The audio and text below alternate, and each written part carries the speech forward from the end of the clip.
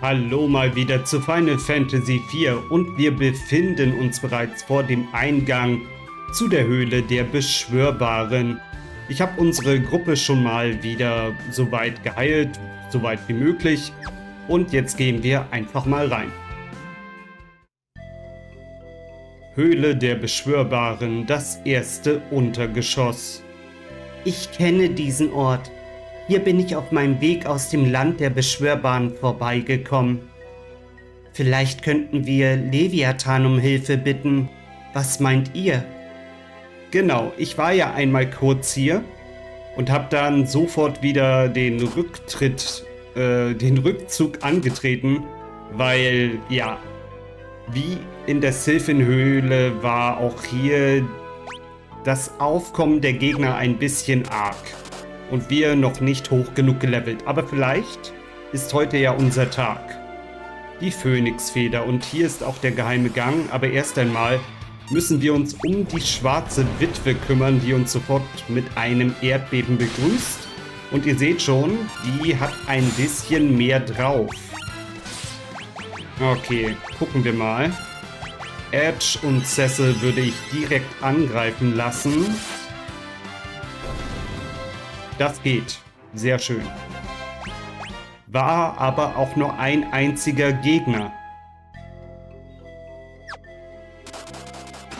Hier befindet sich ein Äther. Und leider haben uns diese schädlichen Bodenplatten jetzt schon ganz schön viel Energie geraubt. Deswegen war es gut, dass ich vorher nochmal alle geheilt habe. Weil wir sehen schon, Rosas Heilkünste werden hier auf jeden Fall benötigt. Okay.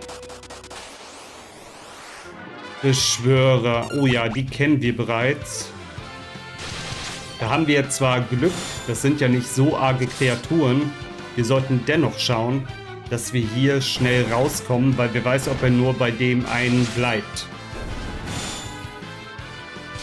Macht aber natürlich auch Sinn, dass ein Beschwörer in der Höhle der Beschwörbaren sein Unheil treibt.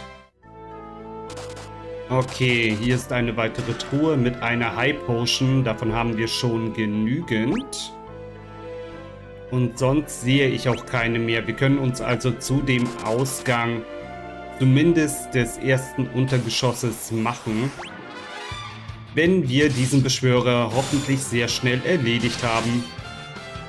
Ja, aber wir haben leider nicht das Glück, dass wir ihn vor seiner Beschwörung wegkriegen, oder? Doch. Sehr gut. Als ich das erste Mal hier war, da haben wir wirklich sofort ganz andere Arten von Gegner gehabt. Solche ritterartigen Kreaturen, und mit denen war nicht zu spaßen. Also das ist gerade wirklich schon sehr freundlich, wie wir hier empfangen werden. Das zweite Untergeschoss. Okay, eine Truhe, noch eine da oben links und eine weitere Treppe. Rydia möchte also Leviathan um Hilfe bitten. Da bin ich mal gespannt, inwiefern. Ich würde mir ja halt vorstellen... Oh, wartet mal. Wir versuchen mal Rydia fix zu heilen. Und ich hoffe, dass der Rest ausreicht. Zumindest für diesen Kampf. Genau. Ich würde mir eben vorstellen, dass Rydia womöglich neue Beschwörungen lernen kann. Und damit zu einem noch wesentlich elementareren Teil unserer Truppe wird. So. Sie hat aber leider einfach nicht besonders viele Lebenspunkte, weswegen sie gerade echt häufig ein wenig zurückbleibt. Okay. Ja, blöd, wenn das jetzt hier andauernd so sein muss. Dass wir hier hin und her wechseln und andauernd heilen müssen, aber ich sehe keinen anderen Weg. Wir haben natürlich auch unsere Heiltränke, die könnten wir auch mal wieder mehr verwenden. Und das wird wohl auch notwendig sein. Ja, vielleicht mache ich das jetzt eher mal. Beschwörer. Oh, Angriff von hinten allerdings. Das ärgert mich. Und eine weitere schwarze Witwe. Okay, wir machen es anders. Blitzschlag. Vitra auf Rosa. Und wir nehmen einmal Eisgar für die beiden. Na. Och nö. Also es bleibt herausfordernd im Verhältnis. Da haben wir schon ganz andere, leichtere Gebiete gehabt, wo wir arbeiten mussten. Aber das hier... Eisgar hat ihr wie viel weggebracht? Und nein, sie ist schon wieder da. Aber okay, jetzt wissen wir, dass diese schwarze Witwe sehr, sehr kritisch darauf reagiert, wenn man ihr einen Eiszauber um die Ohren... Ja, um die Ohren schlägt. Aber... es ist nicht so einfach, hier rauszukommen. Oh ja. Jetzt Erdbeben und wir haben nur noch Cecil übrig. Nee, obwohl, nur Rüdia ist weg. Ein bisschen ärgerlich, aber geht schon. Oh, die ist immer noch nicht weg. Ja, nee, ich lauf mal. Wobei, Cecil dürfte es noch schaffen.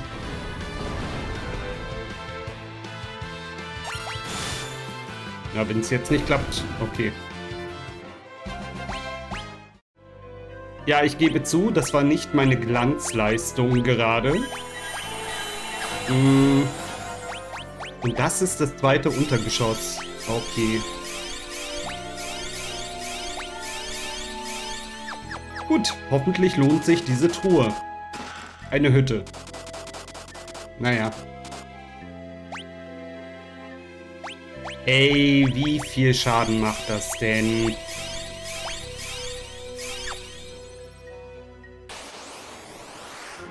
Krieger und Satansbraten, genau die habe ich nämlich gemeint. Wir machen jetzt einmal Eisgar.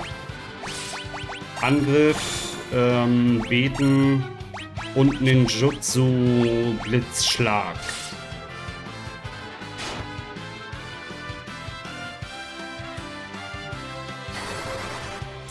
Also richtig zufrieden bin ich mit der Performance unserer Leute hier immer noch nicht, muss ich leider sagen. Ich weiß nicht, ob das so eine gute Idee ist.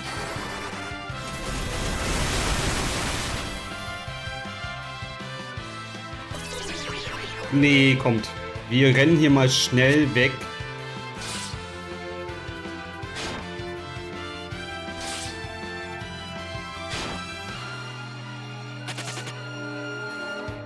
Oh weh. Taktischer Rückzug ist hier aber leider schon oft angesagt.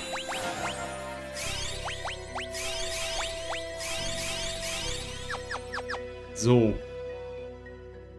Wir gucken trotzdem mal in das dritte Untergeschoss rein und das ist ziemlich riesig. Hat dafür auch einige Schatztruhen dabei. Da kommen wir so nicht ran. Okay. Schwarze Witwe mal 2. Okay, mach mal die Flut.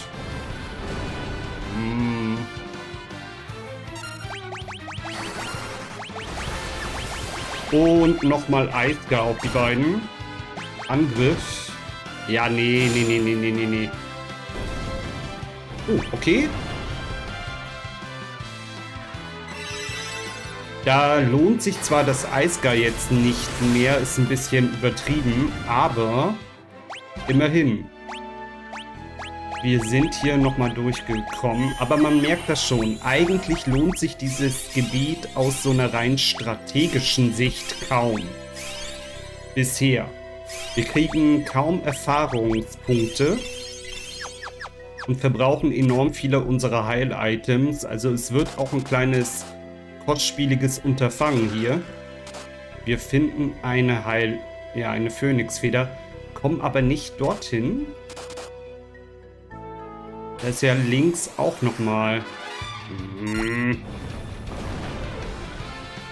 Also links hat man ja auch schon wieder ein paar Schatztruhen gesehen. Ja, wir versuchen hier mal damit durchzukommen.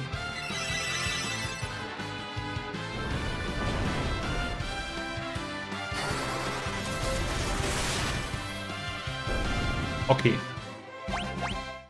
Nimmt zwar enorm viele Magiepunkte von Rydia weg, diese ganze Chose, aber es lohnt sich.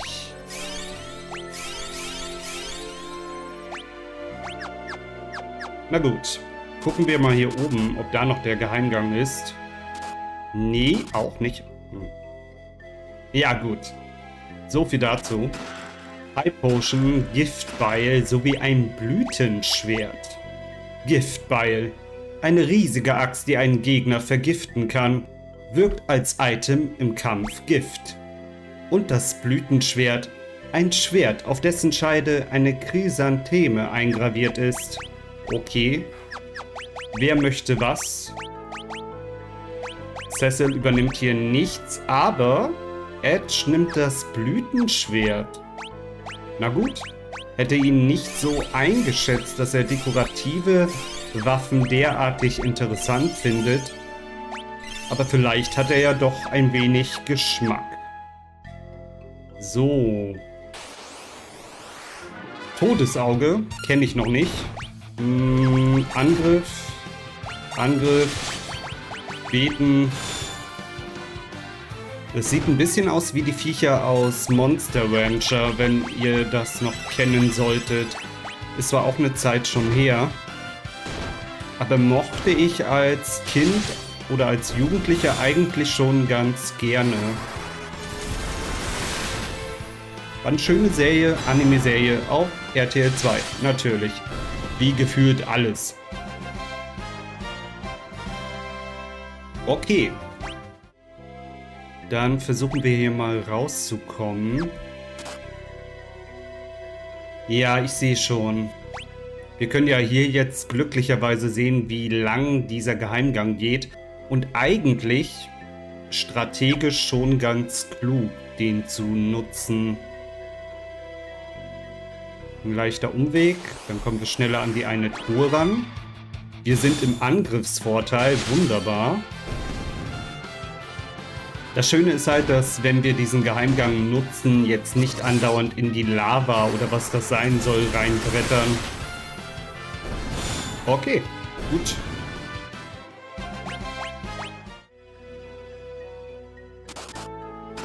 Eine Monsterfibel mal wieder erhalten. Das war ja das Item, mit dem man Analyse wirken kann in einem Kampf. Ganz nett. Haben wir aber bislang nicht gebraucht in diesen regulären Kämpfen. Daher weiß ich nicht, warum wir damit zugeschüttet werden. Aber ist okay. So, hier ist nochmal ein Blitzdrache. Wir machen mal den Autokampf und gucken, wie weit wir kommen. Aber der Blitzschlag ist schon arg heftig. Okay, was macht Eisgar? Rydia, los, los, los. Oh Mann, die sind aber auch schnell im Verhältnis.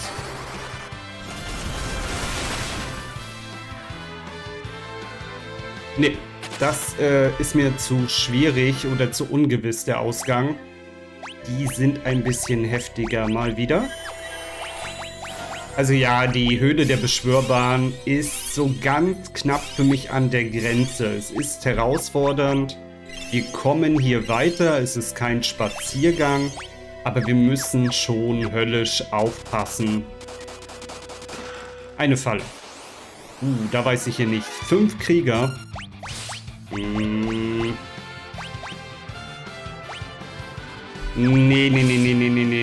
Oh nee. Das könnte ein bisschen schwierig werden. Und mit schwierig meine ich ganz schön.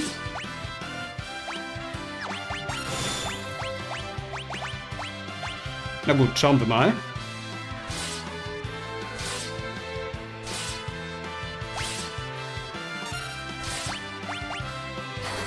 Oh ja, Edge ist schon wieder tot. Toll. Mist. Das sieht nicht so gut aus.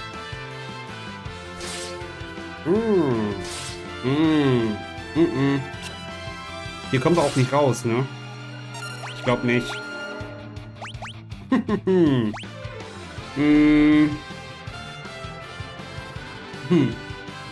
Ich hätte früher den Cecil mal vollständig heilen sollen mit einer X-Potion. Das wird jetzt übel. Können wir hier überhaupt fliehen? Nee. Okay. Ja, das,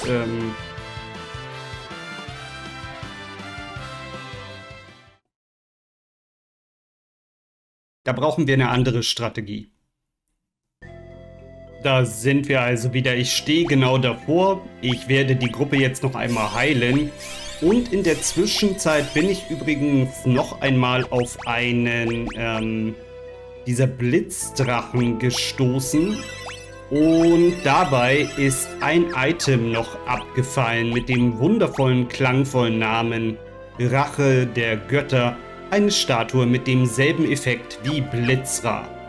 Okay. So, dann wollen wir es nochmal probieren. Genau, die 5 Krieger, Ninjutsu. Wir machen einmal die Flut auf alle. Rydia soll weiter Eisgar probieren. Rosa soll bitte richtige Magie auf jeden Fall verwenden, Vitaga auf alle. Und Cecil soll angreifen. Okay. Mal sehen, ob das diesmal ein wenig mehr bringt. Naja, die sind immer noch ganz schön schnell. Und Edge ist gleich wieder tot. Eisgar wäre schon super, wenn eine einzige Person wenigstens weg wäre hier. Natürlich nicht. Vitaga. Angriff. Er soll auch einfach mal nur angreifen. Vielleicht hilft das schon. Ja, sehr gut. Immerhin, immerhin, immerhin. Dann bleiben wir dabei. Gehen jetzt in den Autokampf-Modus.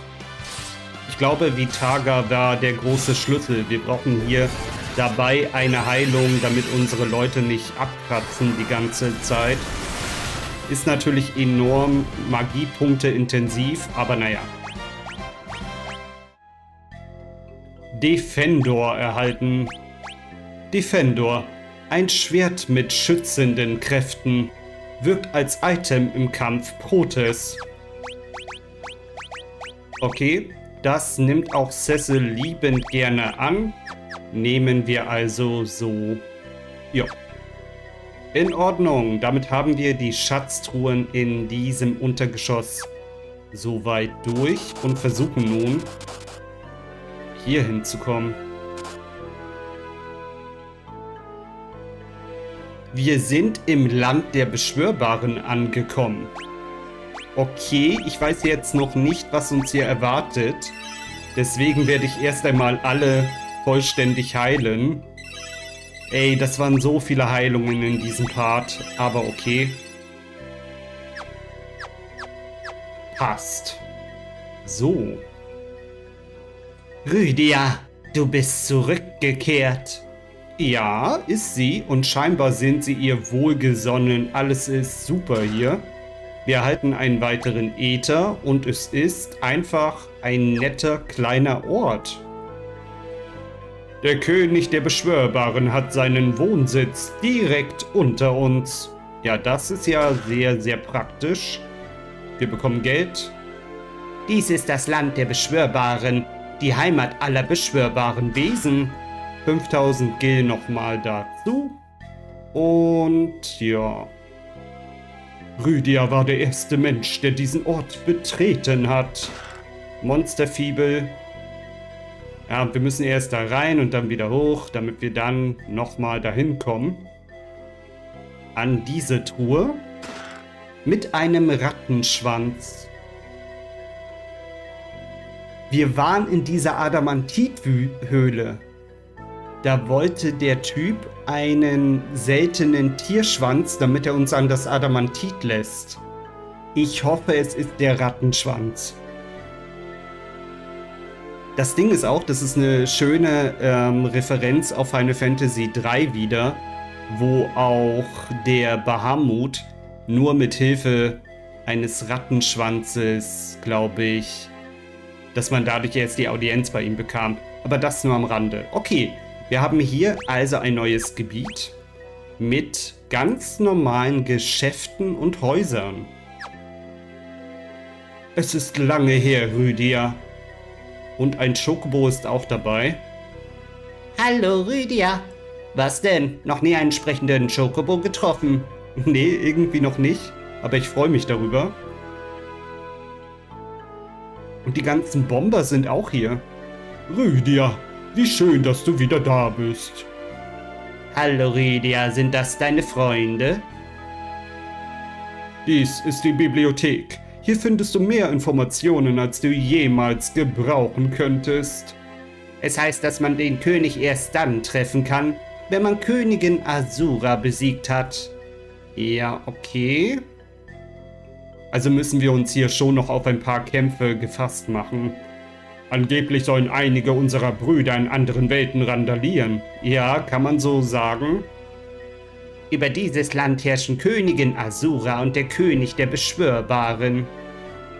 Interessant, also wir haben hier jetzt schon ein paar weitere Infos erhalten und sollten nun einmal in die Geschäfte gehen, denke ich.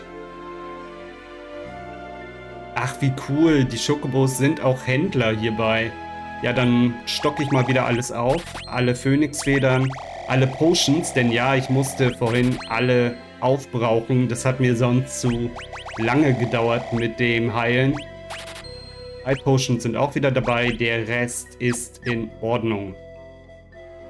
Eine Übernachtung kostet 1200 Gil. Heute nicht. Und hier auch alles wie sonst dasselbe Sortiment.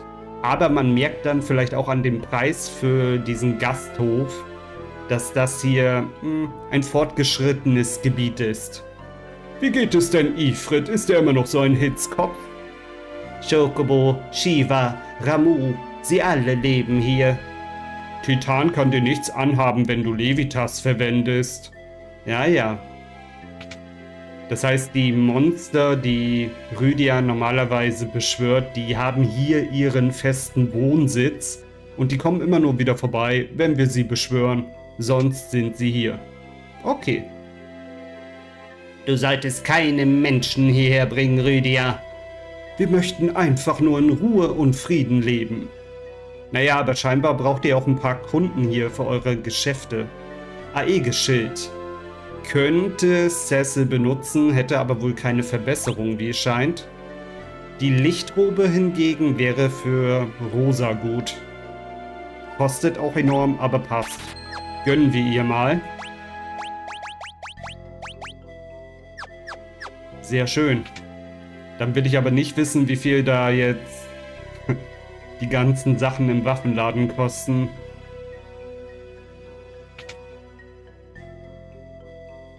Ich frage mich, ob Menschen unsere Waffen schwingen könnten. Hey, das ist der Rüdiger. Ja, dann werdet ihr es vielleicht bald erfahren, ob wir die schwingen können. Peitsche. Kettenpeitsche, aber Rüdiger kann sich hier eine Blitzpeitsche holen. Okay, holen wir ihr schon mal. Kotetsu haben wir ja schon genügend. Feenrute, Anti-Magie-Stab sowie die Eros-Pfeile. Ja, aber dann holen wir doch für Rosa einen Anti-Magie-Stab und dann sind wir tatsächlich glimpflicher hier davon gekommen, als ich erwartet hätte, vom Finanziellen her. Schön, schön, schön. Damit haben wir alle Geschäfte gesehen, aber es gibt ja noch ein Haus. Nee, sogar zwei sehe ich gerade. Das ist ja die Bibliothek, genau. Naming Way ist auch wieder dabei. Dieses Buch ist so rührend. Hey, das ist eine Bibliothek, verdammt nochmal, sei also leise. Ich probier's. Man sagt, dass es Beschwörungszauber gibt, die erst noch entdeckt werden müssen. Ja, wir kriegen auf jeden Fall ein paar weitere Beschwörungen hier. Titan, der Erderschütterer. Titans Kraft zerreißt die Erde und erschafft einen riesigen Spalt, der alles verschlingt. Ifrit, die Ausgeburt des Feuers. Ifrits Flammen haben die Kraft, alles zu verbrennen, was sich ihnen in den Weg stellt. Ramu hingegen ist der gütige Vater. Doch wehe, wenn er wütend wird. Ramus Zorn beschwört dunkle Wolken herauf, die vernichtende Blitze entfesseln. Shiva, die Königin des Eises. Diejenigen, die Shiva verärgern, werden augenblicklich in eine Statue aus Eis verwandelt.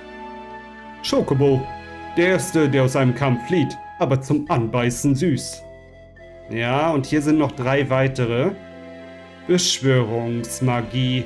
Magie, mit der beschwörbare Wesen gerufen werden können. Nur noch wenige vermögen sie zu beherrschen.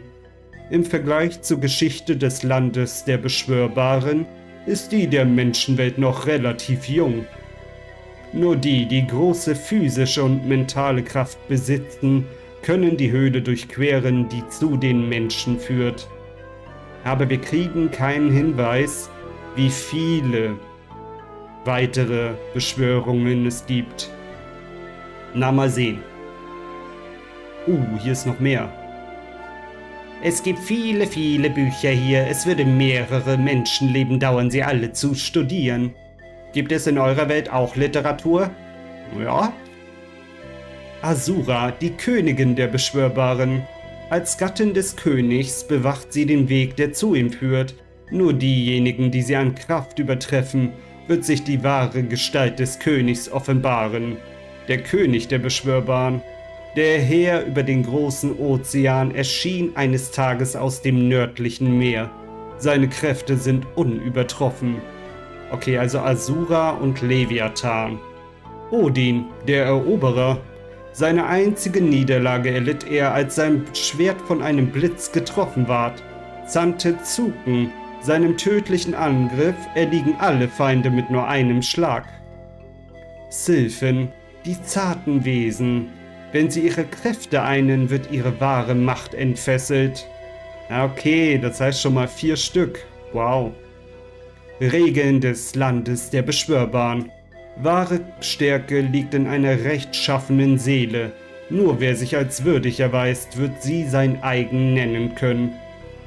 Ja, geh mal bitte weg. 2 Monde. Im Urhimmel waren die 2 Monde eins. So steht es geschrieben. Der Gott der Beschwörbaren hat uns geschaffen. Er schaut auf uns nieder von weit, weit her. Und niemand hat ihn je bezwungen.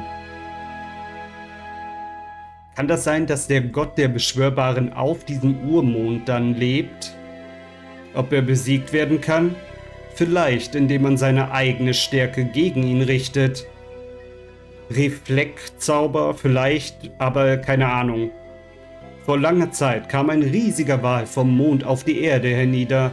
Seither schlummert er tief und fest im Bauche des Drachen. Nicht mehr. Beschwörbare, Monster, Menschen. Was geschah in der Vergangenheit? Was birgt die Zukunft? Das Leben ist ein Mysterium.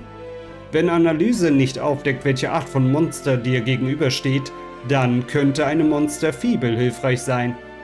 Ach, das ist sogar eine Art verbesserte Analyse. Okay.